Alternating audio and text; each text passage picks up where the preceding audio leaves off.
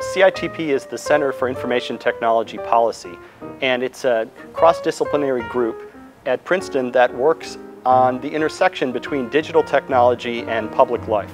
It started years ago with a bunch of faculty, including me, who were really interested in how information technology was changing society and how public policy decisions were being made about technology. We thought that we could contribute to making these decisions better, and we wanted to find a way to do that. Technology moves very quickly, and the policy process historically has moved more slowly.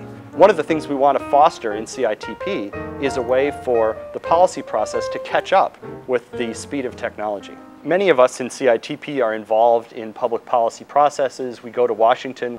I've testified before Congress about digital television policy, about electronic voting policy, and I've been involved in a bunch of other policy issues. Going to Washington, meeting the people, and understanding what the conversation is that's going on there is really important. It helps us understand how we can be involved, and it helps us focus our research in ways that will be most useful in pushing the policy discussion forward. C.I.T.P. has participating faculty and students from a number of different departments, from computer science and electrical engineering, from sociology, politics, the Wilson School. They're really a broad range of people who are interested in technology and policy issues, and we want to throw the door open to all of them. If you look at where our new building is, it's a bridge, both physically and metaphorically, between engineering and the social sciences and public policy.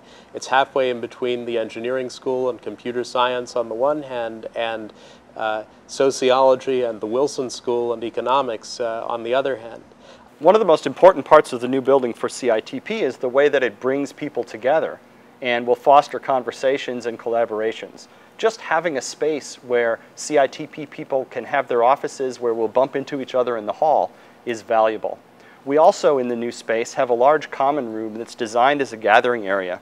There's one long wall that's all whiteboards, and there's furniture that people can sit in and stand and talk, and we really want to create a central place where people can come and talk about technology and policy, a place where they can go for a conversation, both metaphorically on campus, but also physically in our own space in the new building. Another important thing about the building that we think matches the work we are doing is that it's transparent. You look at this building and you have this feeling that you can see what's going on inside. And one of our areas of research is the way that digital technology enables government and institutions in general to be more transparent and more accountable. Technology lets us see what's happening on the inside. It lets people read the facts themselves and reach their own conclusions. And so that's an ethos that I think runs through both the space that we live in and the work we do.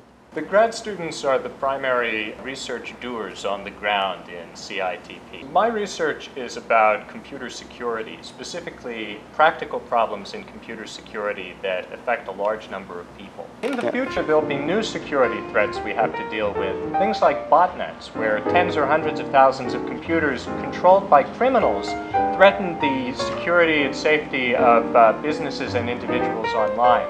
And we're looking for solutions to the botnet problem that involve new technologies for making home computers more secure, as well as changes to public policy, ways to better coordinate responses in law enforcement, and ways to change the incentives of attackers and defenders. Security is just one piece of what C.I.T.P. does. One example of a technological prediction we can make is that about 10 years from now, you'll be able to get an iPod that costs maybe $100 and fits in your pocket and holds all of the music ever recorded by humanity. New structures, new economic models need to evolve between now and 10 years from now to deal with that technology, because we know it's coming. One of the things that we try to do in C.I.T.P. is see these things coming so that we can start the policy discussion early, so that solutions can be ready in time. I think that we're really filling a niche. There's nobody else who's doing quite what Princeton is, and I think we're all very excited to be a part of it.